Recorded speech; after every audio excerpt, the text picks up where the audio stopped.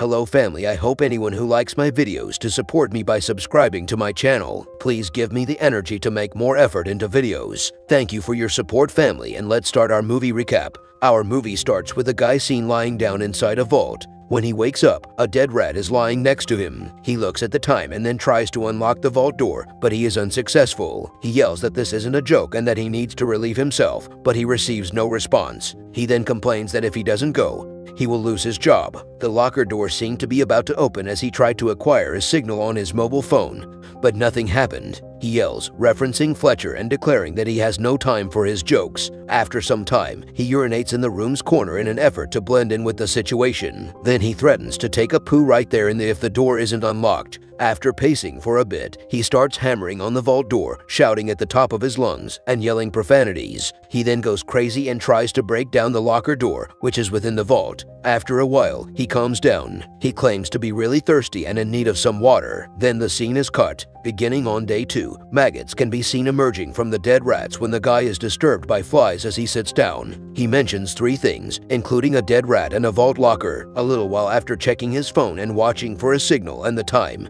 he pees inside his shoe and declares that he will fire the guy who is torturing him. He then drinks the urine. He declares the urine to be pleasant and asks, "Are you happy?" while gazing at the vault door as though someone is there. Now, current unstable, he leaps up and curses while attempting to smash the vault lamp. After some time, he carefully examines the lamp and disassembles it within the light's broken glasses. He discovers a key and deduces that this is a test. He approaches the locker and uses the key to open it. When he opened the locker, he discovers some equipment. He ultimately decides that he can use the tools to open the vault, so he starts to work. After some time, he assembles a blowtorch with the help of some other tools and the gas cylinder he discovered. With the flames from the torch, he attempts to activate the fire alarm, but it doesn't work. Then, after trying to burn open the vault door with increasing rage, he advances to it. He loses control and destroys the sprinkler that is situated over the vault. He stays up for a while, and after a time he chooses to calm down, and shortly after that he considers how to acquire water. He settles down and reassures himself that he isn't being imprisoned in the vault,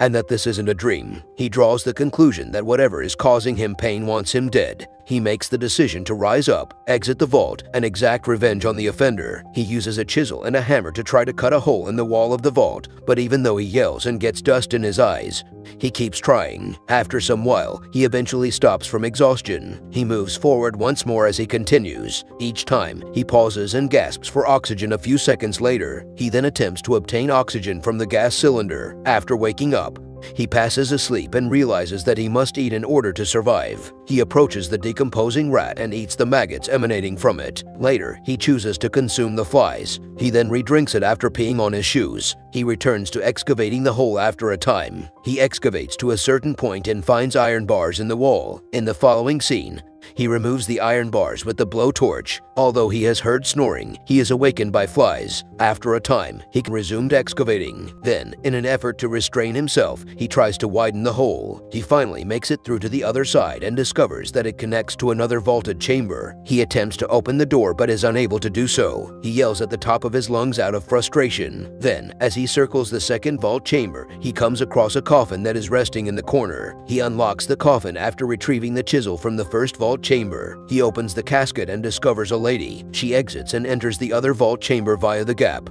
The man is scared and perplexed when she speaks a few words in another language that he cannot comprehend. The woman makes her way around the space before sitting down in a nook. He has been observed dozing asleep in the casket as of day 3. He is awakened by the woman, who also points the chisel out to him. They must discover a way out. He instructs her to choose the side of the wall she believes leads outside. He instructs the woman to hold the chisel against the wall as he attempts to strike it with the hammer after she makes her choice. She pulls her hand away out of fear. He instructs her to strike the chisel with the hammer when they switch places. She strikes the chisel with the hammer, but she was unable to apply sufficient pressure for it to have a substantial effect on the wall. After some time, he remembers how he entered the vault, attempting to return to his last memory of him, which was in a bar. She responds in a language when he asks her a question. He does not comprehend. She attempts to dig the hole once more, but she hurts him this time. He stops her as she attempts to pee on the floor in the other vault room. She is instructed to relieve herself in his shoes so he may drink it. She does, and he gives her gratitude. They each then take a sip from the shoe. She then stops him as he attempts to eat the dead rat. After some time, she muttered some phrases that were later translated to reveal her African origin. Just then, he offers to sing for her a song he knows that is from Africa. He attempts to break through the wall while doing this. They both smile as she joins him in singing. "Who's digging?" He yells and strikes his hands. With her scarf, the woman assists him in bandaging his injured hand.